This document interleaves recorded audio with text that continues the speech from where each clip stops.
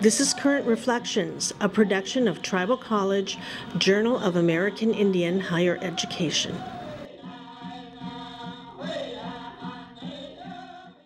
For this installment of Current Reflections, we are joined by Janine Pease, founding president of Little Bighorn College. I'm Bradley Sharif. Janine Pease has blazed trails for all women leaders in the tribal college movement. Dr. Pease wove Crow culture and values throughout Little Bighorn's curriculum, with native language revitalization playing an especially prominent role. More broadly, Pease's research on Indigenous language revitalization has had a profound effect on the entire tribal college movement. She has authored several articles and studies on the subject, including the American Indian College Fund's report, Native American Language Immersion. Dr. Pease investigated language curricula at immersion schools around the world and showed how such programming could be applied successfully at tribal colleges. Through her research, Dr. Pease has helped change the course of native language learning in North America. It is our honor today to have Janine Pease here for this installment of Current Reflections on language sustainability at tribal colleges and universities. Thanks for joining us, Dr. Pease. Well, thanks very much for having me. I appreciate being on today. Great. So I want to begin by clearing up some semantical issues. So can you clarify for our listeners the differences, as you see it, between language preservation, language revitalization, and language sustainability? Well, these will be the way in which I use them, and we have used them here on the Crow Reservation with the Absaloka language. We organized a Crow language consortium, and so we, for the last 10 years, we've been talking about these things among our teachers, our school administrators, the college personnel, and members of our broader Absaloka speaker community.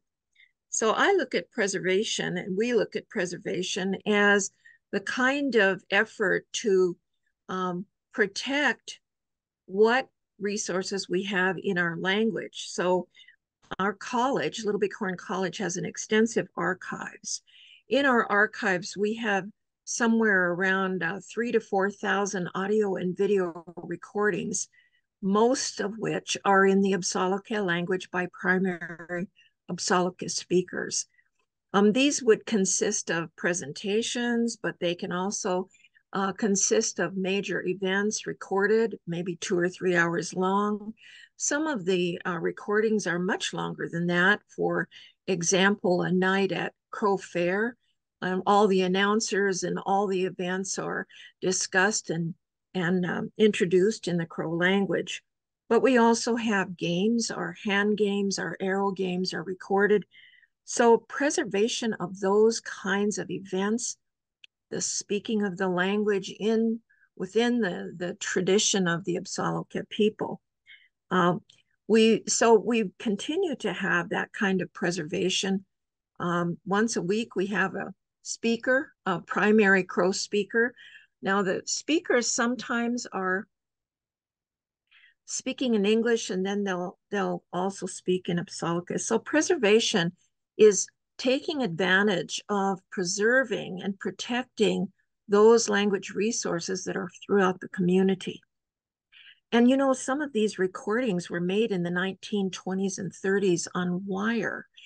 And so we've gone to the effort of collecting recordings from members of our own community, our speaker community, but as well as bringing them in from other archives.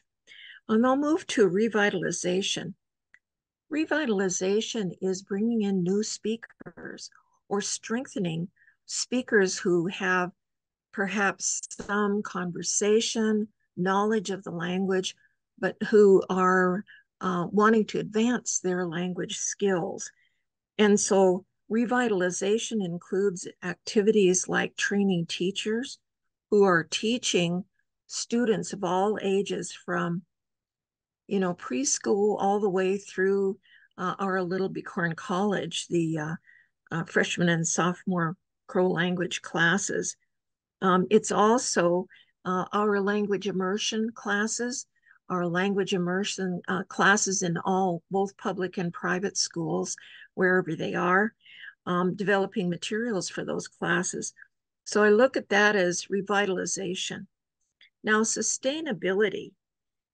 This has to do with sustaining the language strength in our community.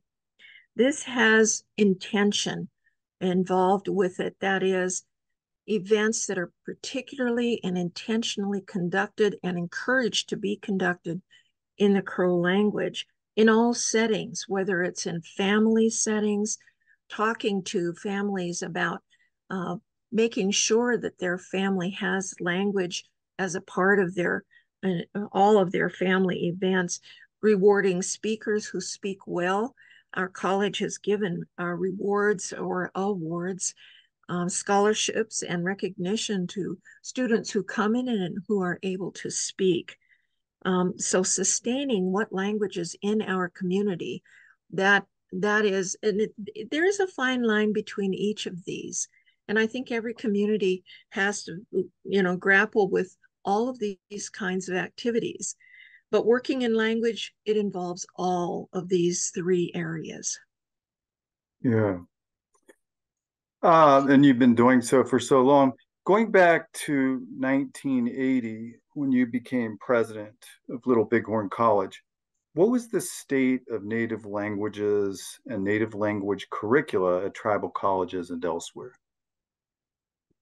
Well, among the tribal colleges, there was quite a variety of fluency among the student population we expected to serve. On some reservations, there are few, if any, speakers, but on others, at Crow, for example, we look back and see that we had about 40 to 50% of our students coming in our charter, our early years. We chartered in 1980. So between 1980 and 1985 or 86, we had about 40%, maybe some years as many as 50% of our students were fluent speakers. Well, so there are probably a couple of other settings where their percentage of speakers was higher than that. And that setting gave us the opportunity, as we were newly chartered as a tribal college, to actually have many classes instructed in the Crow language. I remember writing reports. I recall writing reports for accreditation saying that all of our tribal studies classes were instructed in the Crow language. We had a series of classes, probably 15 classes, that were in our tribal studies series that included the languages classes. But I think that varied across the 12 to 16 colleges that were existing when I entered the environment of tribal colleges. Now, when we started our college at Little Bighorn, we wanted very much to have the Crow language required of every single associate degree, whether it was arts or science, and one language class for those certificate programs. And we structured that from the very beginning. We also had both humanities and social sciences classes that came from tribal studies, many of which were instructed in the Crow language. For example, oral history and oral literature were instructed in the Absaloka language and still are today. Also, music and dance, those were instructed in the Crow language and still are today. I think that many of the tribal colleges had a similar approach to the language teaching and the teaching of of history, culture, and language in their curriculum. And it's been a while since I've surveyed the tribal colleges on that, but I've had the opportunity to look at the tribal colleges in Montana, North and South Dakota, more than many of the others. And I see that this is the kind of curriculum that represents the culture, and it's right at the heart of what the tribal colleges present in their entire curriculum. Yeah. I know you did a lot of research on immersion schools in New Zealand and Hawaii. Can you tell us a little bit about that experience and what lessons were learned? How did you apply that to tribal colleges? Well, in the years 2001 to 2003, I was commissioned to research language immersion in Native America and First Nations Canada, in Native Hawaii, and in Maori, New Zealand. And it was a tremendous opportunity to observe the way in which language is a part of these Indigenous institutions, whether they were language nests for preschool children or they were elementary, intermediate, or secondary schools or tribal colleges. I had an opportunity to observe all of those educational levels. And I was relatively unacquainted at that time with language immersion. I think that was the huge learning curve that I had as a researcher. I specifically interviewed parents and teachers and community members where immersion schools had been started and were continuing. And many of the places I visited in Hawaii and New Zealand, for example, their schools had actually graduated students in immersion schools right up to the high school graduation level and were then entering the post-secondary environment, studying everything in the Maori language, the Native Hawaiian language. So I was it was an immersion experience of, you might say, and on my behalf to understand the importance, the essential integral importance of the language as a means of education, not just learning the language. That certainly is important, but all functions of education in the financial aid office, among the parents, in their parent meetings, in the learning of sciences, social sciences, literatures, all of those classes took place in the Indigenous language. So that was really tremendous. I think as I recall, meeting the teachers was probably among the most important areas of gaining knowledge about immersion because every setting demanded a tremendous amount of creativity on behalf of teachers. The curriculum simply weren't available. There weren't sets of curriculum. So the teachers were very involved, even like overnight, preparing for the next day. I remember speaking to an immersion teacher in an immersion nest, a language nest in Hawaii, who said I wanted to put language in music because the kids learned it so just immediately. And sometimes I'd spend all evening putting a song together with a certain number of vocabulary, and I was teaching it the next day. That kind of willingness and courage to be creative on the spot, I noted among the teachers. But I also noted among parents the activism. I mean, they put, no matter where, I interviewed people in Blackfeet, Daryl Kipp on the schools that he organized at Blackfeet, where parents had to step forward and organize schools, find facilities, raise money, write grant proposals, and so on. That kind of activism is so I really find that so awesome. So where people have the intention and the commitment to see that classrooms are open or entire schools. So those are some of the things that I was able to communicate in my writing for the American Indian College Fund about what was involved with language immersion. Another aspect is the way in which language immersion schools looked at elders, their knowledge of the language and the culture and the history as a veritable library of materials.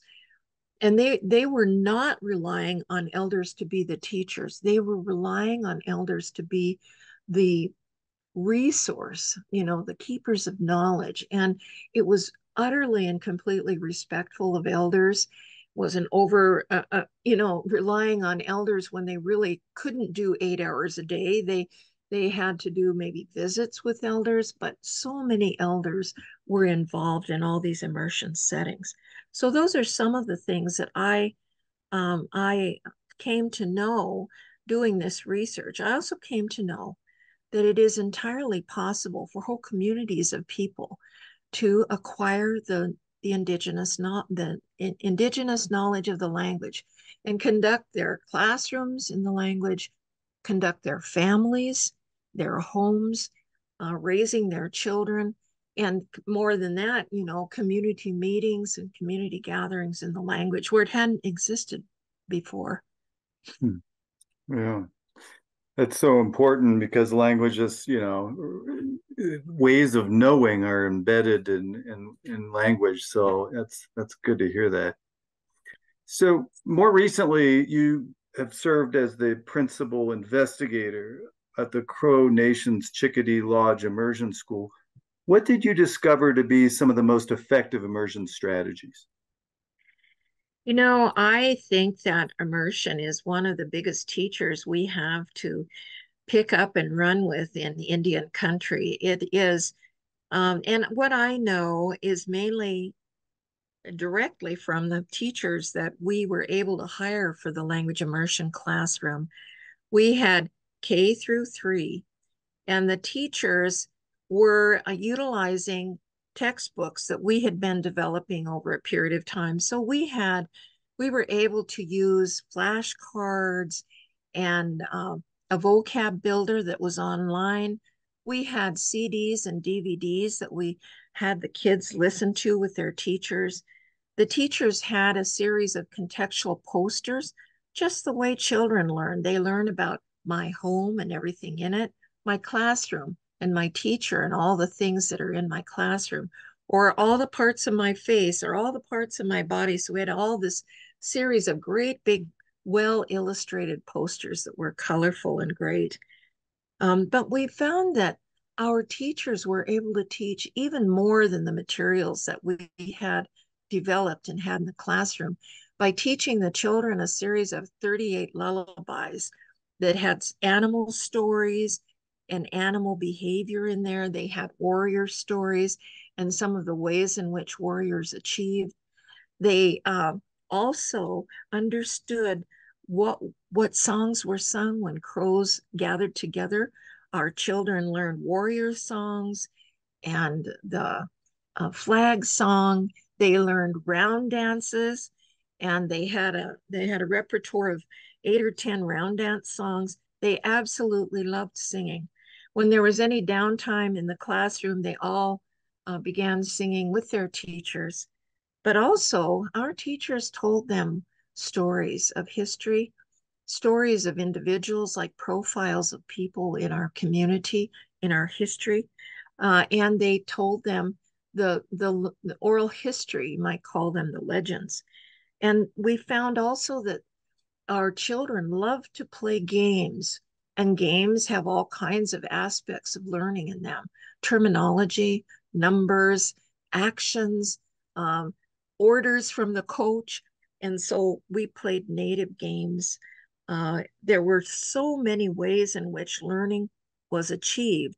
We went well beyond what you might think of as a typical classroom. We also did a lot of field learning. We went to places, cultural places and historic places on a reservation with the children and interpreted these places of importance, people importance to those places, and all of the things that were there in those places: trees, the flowers, the birds, the animals.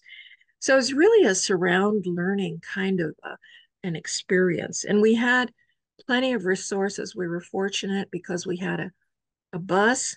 We had we could pay our children's way into one area or another. We could retain elders to interpret sites with us. So there was plenty of learning that we did. It was an enormous thing to learn. We also learned that we wanted to have a certain vocabulary, building blocks of learning the language. We wanted to acquire about 800 to 1,000 words a year with our children that they could acquire them. And we felt that was a huge mountain. But we realized that with the music, with the games, with the stories, we more than acquired 1,000 words a year. So the children, by the time they were done with their 3 years of language immersion, they had acquired about a vocabulary of something like 3,000 words. And then we had conversational kinds of exercises to learn those very important conversations. We also used sign language. You know, we learned, there's an individual in our community who's developed American Plains Indian sign language with vocabulary of the Apsaalooke language. And so the children would watch 25 to 30 terms and signs every morning while they were getting ready for their lessons to the more formal classroom setting. And this series delivers 400 terms with signs. So not only were we helping the children acquire a language vocabulary in Apsaalooke, but also the sign language, which is used tremendously across our community in among family members, in big community events, and so on. But it's very reinforcing, you know, to have action with a word is like a double learning power. So that was another learning tool that was very important. So those are some of the things it was quite an experience, and we weren't refunded because of our funding source did not allow us to reapply.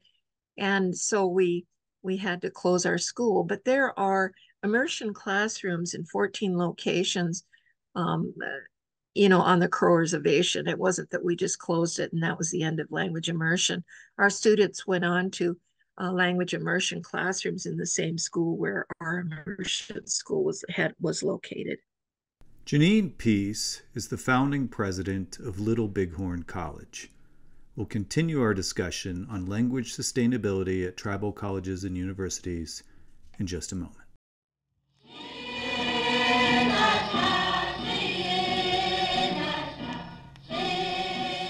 Yate, this is Marvin Tom, the advertising coordinator for the Tribal College Journal. Since 1989, TCJ has earned a loyal following of readers who are passionate about American Indian education. Our dynamic media outlet reaches a diverse, wide-ranging market, including students, educators, and lawmakers. And here's the best part, TCJ offers a variety of reasonable price advertising options that can be placed in our magazine, on our website, or right here in our Current Reflection podcast. For more information, contact me at 970-764-4238 or at marvin@tribalcollegejournal.org. Yeah.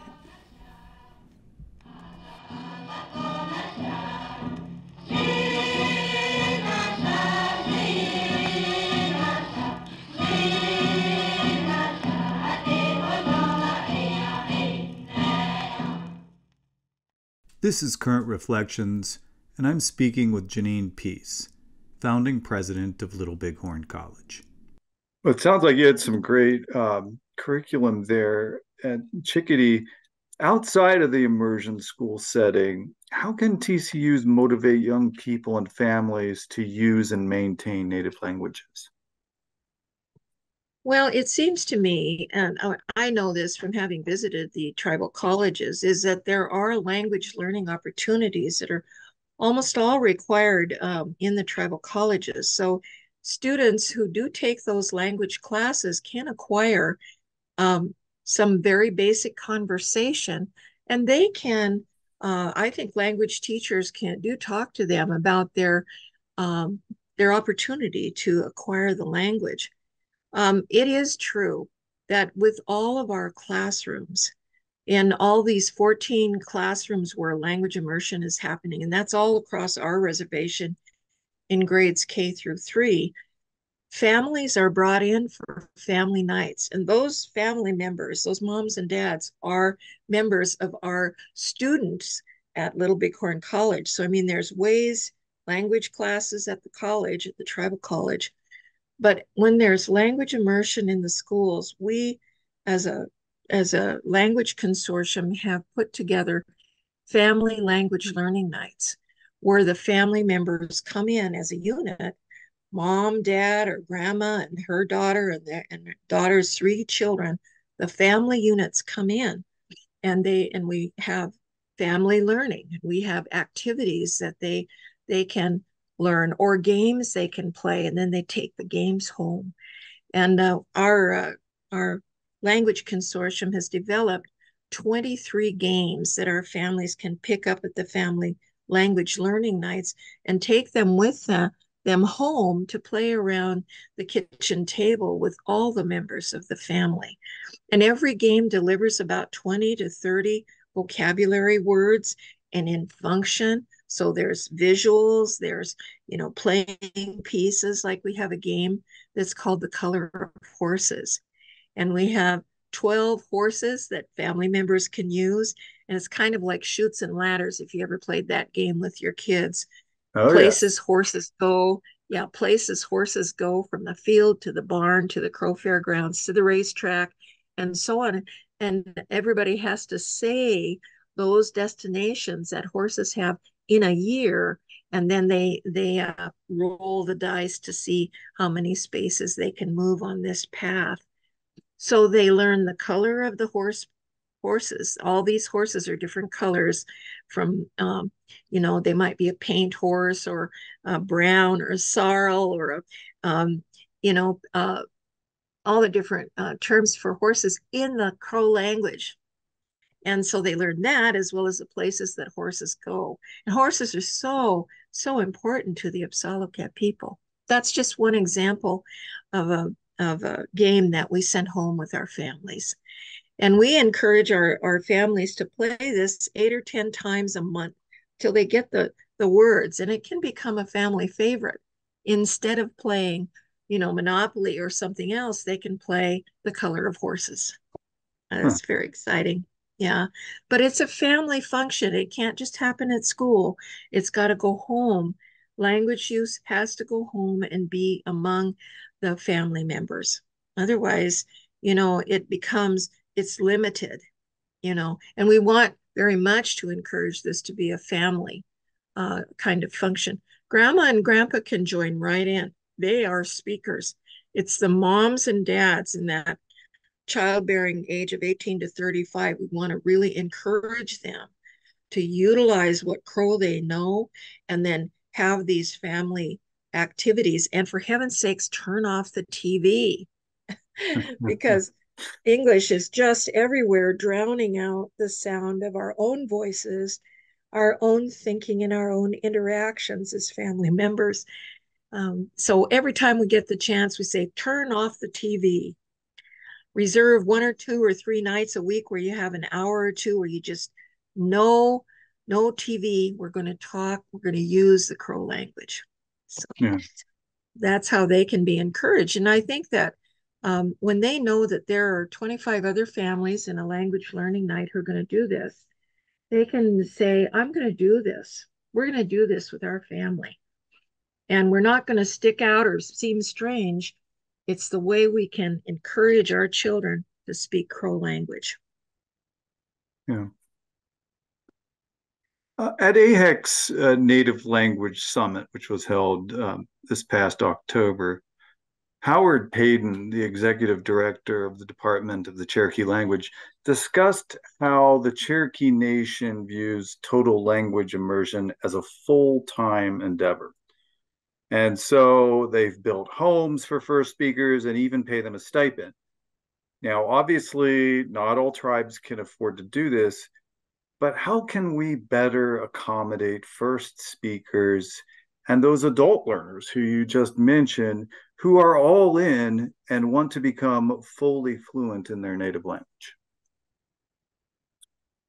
Well, I think tribal colleges have an obligation to be respectful and observant of the language speakers in their community. We really absolutely must regard our language speakers, our fluent speakers, as treasures. And when you treasure something, you care for them, you reward them, you recognize them.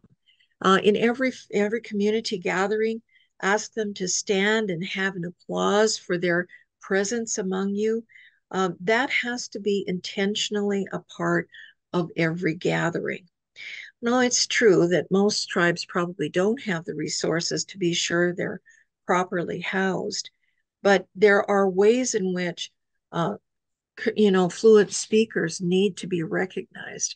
They can be brought into events, they can, especially in tribal studies, but also in schools. A directory of fluent speakers can be given to all of the schools, and they can come in and bring presentations on various topics. It's just the way Little Bighorn College has about 70 or 80 elders every so many years that have come in to share their knowledge, like the Crow Indian weddings or the warrior stories that they know, or the songs that they sing in warrior societies, or our religious traditions, or place names. All of that kind of knowledge comes in with our fluent speakers.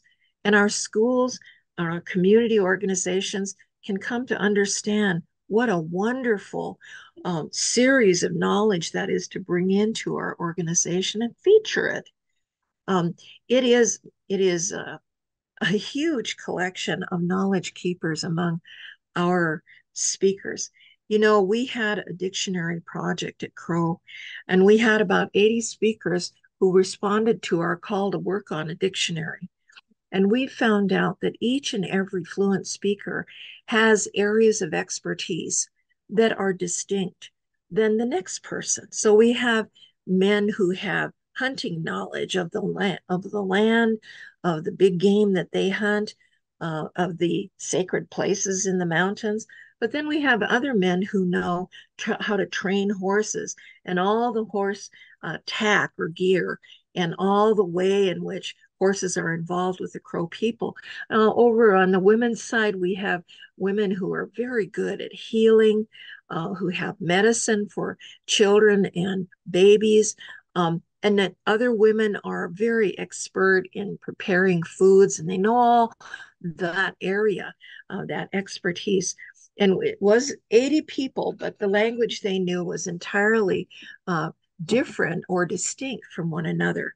That kind of understanding of language, it's not just words, it's knowledge of the culture, knowledge of the history, knowledge of the literature, knowledge of the environment. Oh, it is a huge amount that speakers can come and bring into the community.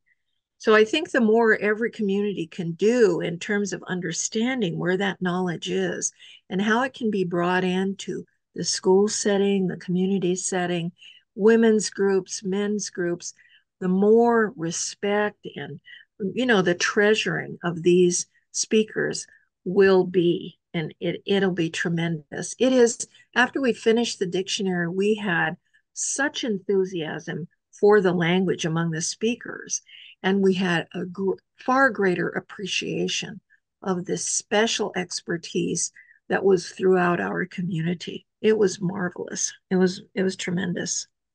That's great. There's been, this is kind of the unavoidable question that I'm going to ask you today. There's been an increasing amount of discussion on the role that artificial intelligence can play in language sustainability. What is your view on this? Technology is something that we have rolled into our materials in our classroom in a big way. We are currently developing a platform for conversation, and it's a tool that our learning community is just utilizing at a rapid pace. And our dictionary is entirely interactive. Our dictionary, you look up a word and you can hear a man hear it say that word and a woman say that word. You can look at the definitions. And so many of our young people are very adept at technology.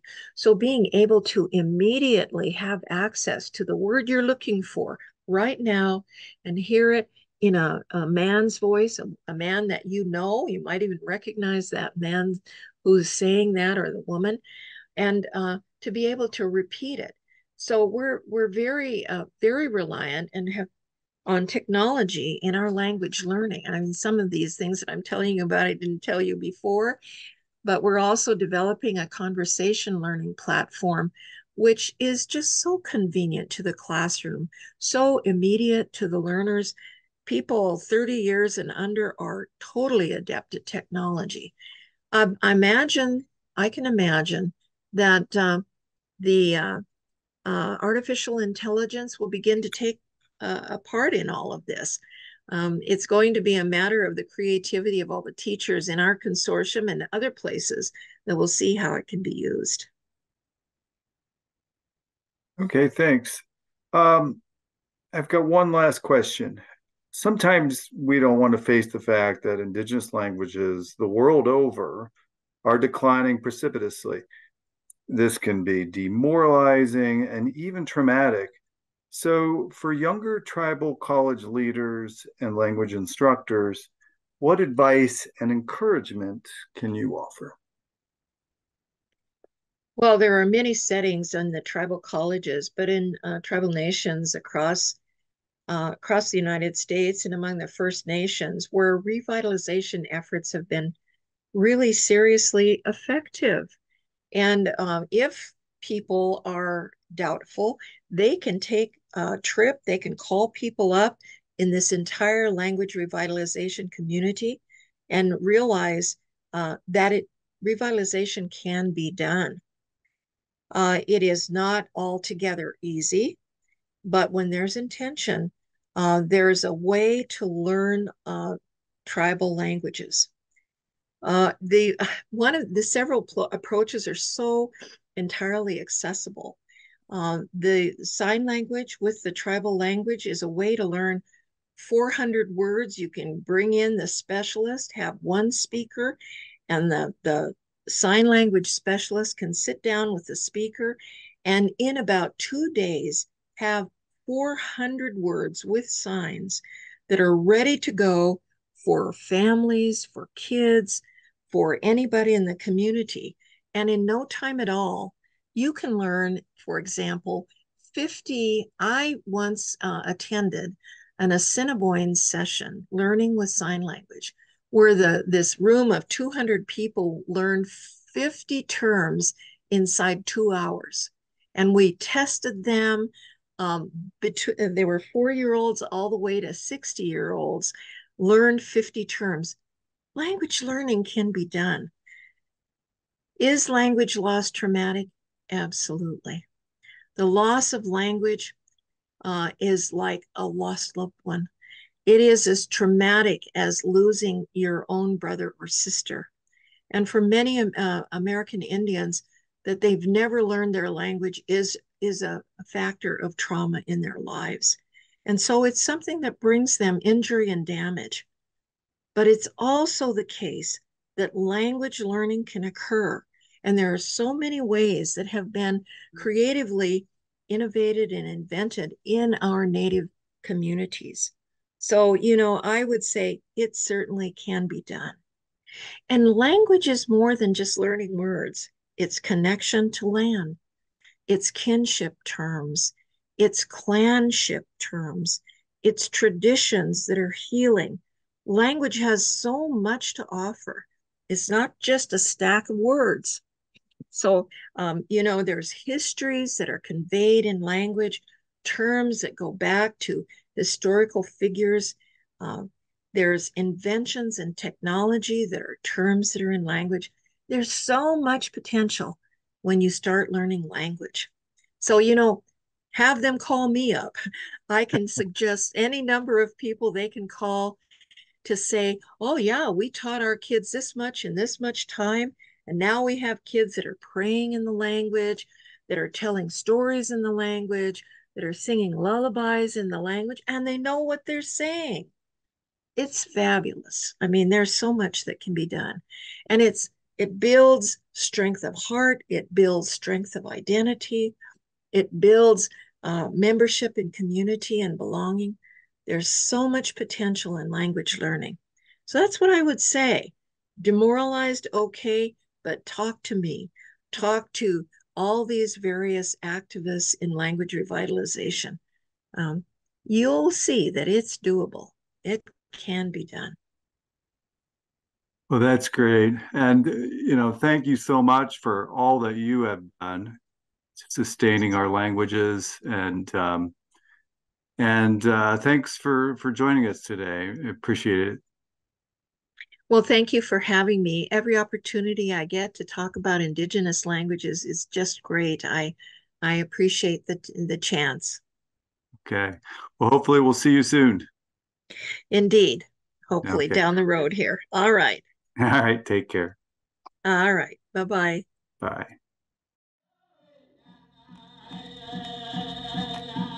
Current Reflections is a production of Tribal College, Journal of American Indian Higher Education. Thank you for listening.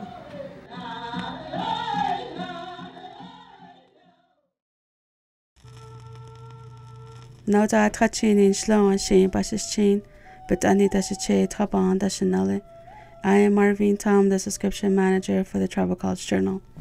Today, tribal colleges and universities are uplifting Native communities, and Tribal College Journal is their voice. So don't hesitate, subscribe to the Tribal College Journal today and help support American Indian higher education. For just $29, you will receive our quarterly publication plus the annual edition of TCJ Student, which features creative writing and art. It is as easy as a quick phone call or email. You can reach me at 970-764-4238 or at marvin@tribalcollegejournal.org. I look forward to hearing from you. Ahiyahat.